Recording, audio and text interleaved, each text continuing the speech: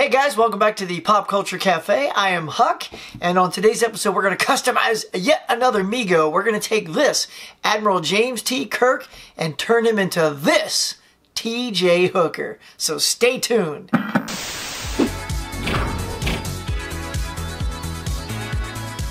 Alright gang, let's get cracking, shall we? Now first of all, you may have seen a previous video I did where I took a bunch of extra Kirks and Spocks and used their uniforms to transform the rest of the original Enterprise crew into the movie attire from Star Trek The Wrath of Khan. So, obviously I got a surplus of William Shatners laying around and Leonard Nimoy's, but today we're going to deal with William Shatner. So we're going to turn this Kirk Shatner into T.J. Hooker. So first things first, you know, we just got to get the uniform off, and then we'll start popping on the cop uniform. So let's get going. Here we go. 1, 2, 3, ho-ha! There he is. All right, all naked, ready to go. Now look, check out down here. Here is the accoutrement that I'm going to be using today. So there's two different shirts to choose from. There's the all black and then the blue. Now the blue came with it. That's why it's all decked out and looks like a cop shirt. And then the black one though, see on T.J. Hooker they wore all black cop outfits. So that was a disadvantage when I was trying to do this because they don't make like the cop shirt just like that. So I bought the black shirt to try that first to see how that looks with the outfit, and then we'll go from there. All right, so let's let's just get the black costume on right now. Ready? 3, 2, 1, hoa! All right, so here's the black attire, and there's one major problem. I don't know if you can tell, but if you look close enough, the shirt is jet black. The pants are dark navy. So it's not an all black attire, right? So it wasn't quite what when I looked at the photos online at the outfit, I thought this was going to be black pants and the blue shirt. So this would have worked out better, but now it just looks like a cool black shirt, maybe for another figure. So, all right, so I don't think this works for me personally because it's not the same color. So I'm going to go ahead and pop him into the dress blues. You know, you can justify it. You know, it's a Mego figure, y'all. You can do anything. So, T.J. Hooker can have a dress blue. Maybe he's visiting somewhere and he needs to wear a dress. It don't matter. He's going to wear blue in 3, 2, 1. Ho! All right, check it out, y'all.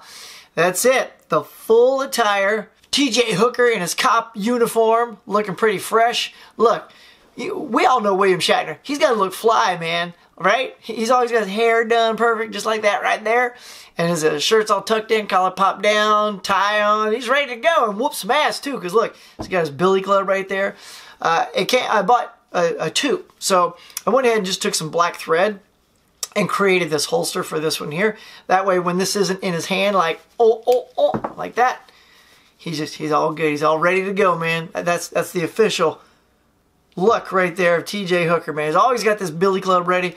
And look, check this belt out. I don't know if you got a good look at this, but it's got like a cool gun on the side. It's got the pepper spray, some extra probably ammo in there. And there's the handcuffs. I'm telling you, man, this is a really nice outfit. And you guys are going to laugh what this outfit's actually for. It's for Roscoe P. Coltrane. Yeah, it's the laugh. From Dukes of Hazzard, yeah, you could get this entire outfit all together. So it's like I didn't have to buy the shirt, pants, and the belt separate.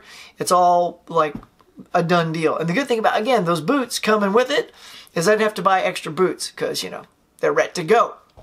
So, and I know some of you are also doing customs using those movie Kirks and using those uniforms to make the rest of the crew. So if you got a bunch of bonus William Shatners laying around like I do, and you want to turn yours into, turn yours into Roscoe P. Coltrane, don't do that. Turn him into T.J. Hooker, way cooler. I will leave a link in the description below where you can get this entire outfit, all right? So there it is. And T.J. Hooker, I don't know if you guys saw that. That was a really great show. That's the first hit show William Shatner had after Star Trek.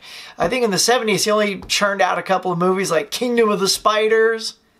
Anybody remember that? And of course Star Trek the Animated Series. But aside from Star Trek, he had T.J. Hooker, man. Bonafide hit. I think it ran about 5 seasons. It also starred Adrian Zmed and Heather Locklear. Not to be confused with Heather Thomas. She was in The Fall Guy with Lee Majors. Bionic Man.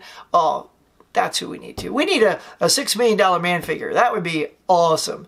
But in the meantime, I got T.J. Hooker. All right, y'all, here's one final look at this awesome figure created from the Star Trek II Wrath of Khan Admiral James T. Kirk into this boss-looking T.J. Hooker. All right, guys, that is it for today. Thank you so much for checking out my video. It really means a lot. I appreciate it.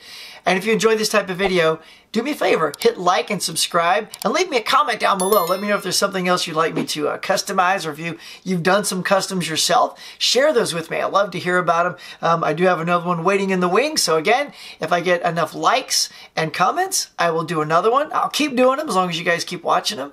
And also do me a favor and hit the notification bell. That way you'll get notified the next time I do one of these videos. All right, guys, so that is it for now. Thank you so much for watching.